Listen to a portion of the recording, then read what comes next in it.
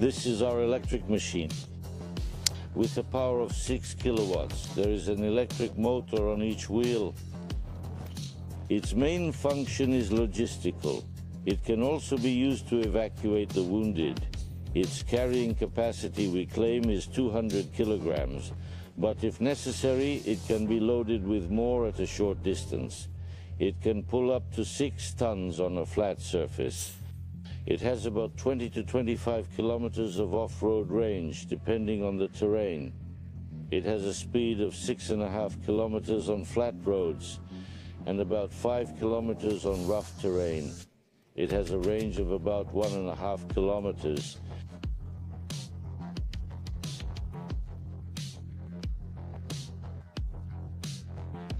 In conditions of buildings and in so-called greenery,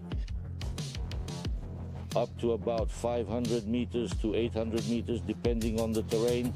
In addition, there is a small radio remote control, so a fighter can walk and control it at a distance of up to 80 meters, put the wounded on and drive it. In addition, we have an evacuation sled on which we can put another wounded person and drive.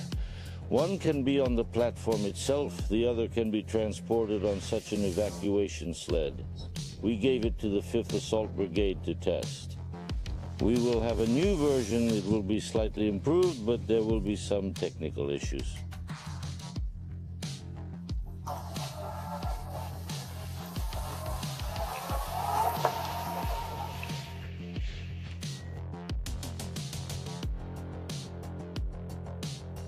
This is Tamara and this is Robert. What's this one? Family?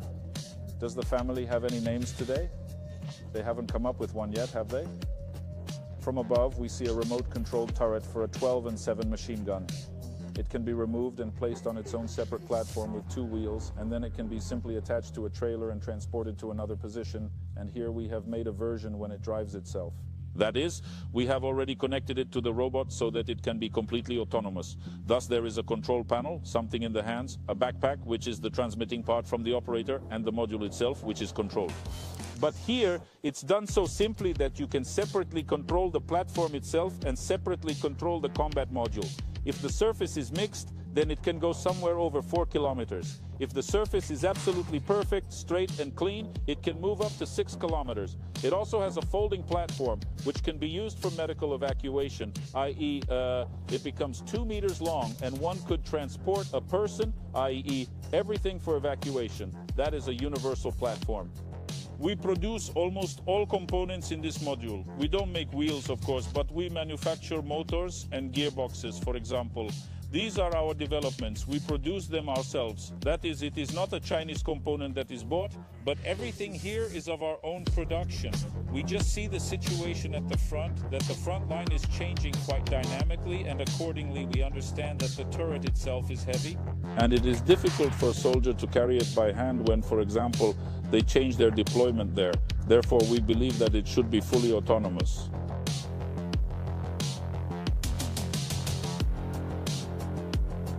We are testing ground robotic systems made in Ukraine by Ukrainian manufacturers. Brave1 started working with ground robotic systems in June of last year. Back then, there was not a single codified robot. Today, we are testing more than 50 different robots here at the training ground that can be used for evacuation, logistics, combat use, mining, and demining. And today in Ukraine, there are over 140 different robots being worked on.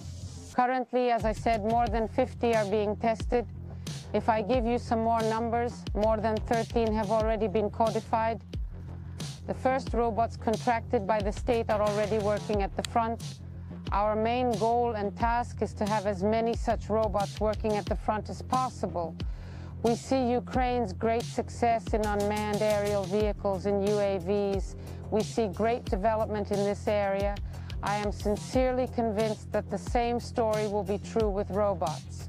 We are already seeing great results, and we see that any autonomous systems are Ukraine's way to save lives and win this war. Currently, our platforms include more logistics and evacuation platforms, because they are easier to design and use. But if we talk about combat ones and the development of this area, we can actually adapt and modify them very quickly. We are saying that even for them to be combat ready, obviously, it still requires communication between manufacturers who make turrets and those who make platforms, or those who make platforms and those who make communication systems. And we also see this as a great advantage for Brave1 to introduce such manufacturers to each other so that they can improve their developments so that they are more technologically advanced. And in fact, today it is very important because manufacturers, even looking at each other, seeing what decisions they have made in their development and how they apply them, will also give very powerful progress for the development of product technology of the teams that exist today.